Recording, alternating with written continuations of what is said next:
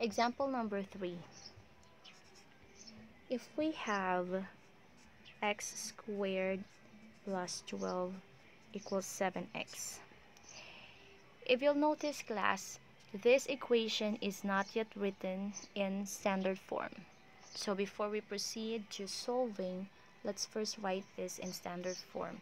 So this will become x squared. This is our b, and since we have to move this on the side of the equal sign, it will become negative or minus 7x. Then copy 12 equals 0. So this is now written in standard form, so we can now proceed to solving by factoring. So again, we have to write the parentheses. Factor x squared, so those are x and x. Factors of 12, that will give us sum of negative 7. I have given an example a while ago where all of the factors are written down, but class, that might be time consuming, so if you can do this mentally, that will be better. So if we're going to get the factors of 12, we can have 4 and 3, right? Since this is positive.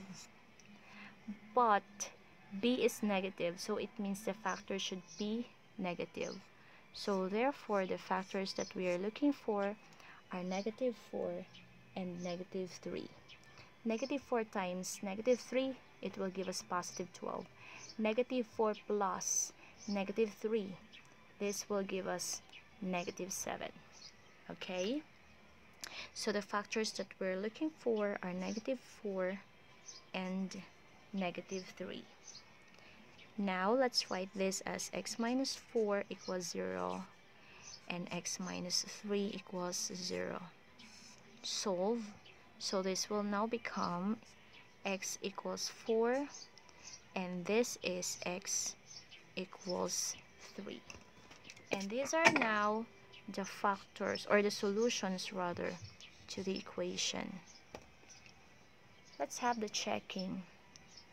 Okay, let us check if x equals 4 and x equals 3 are the solutions for this equation.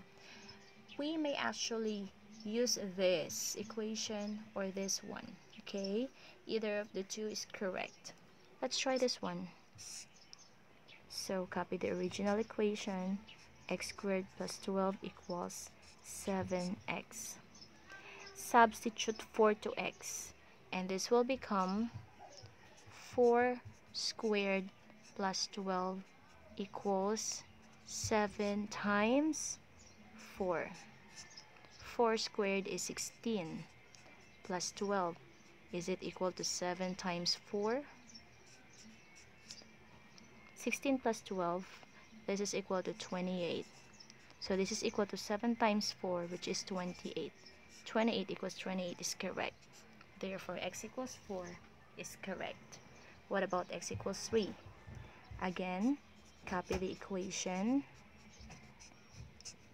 Substitute 3 to x. And we're going to have here now 3 squared plus 12. Is it equal to 7 times 3? 3 squared is 9 plus 12. Is it equal to 7 times 3? 21. 9 plus 12. So this is equal to 21. 21 equals 21 is correct. Therefore, x equals 3 is correct.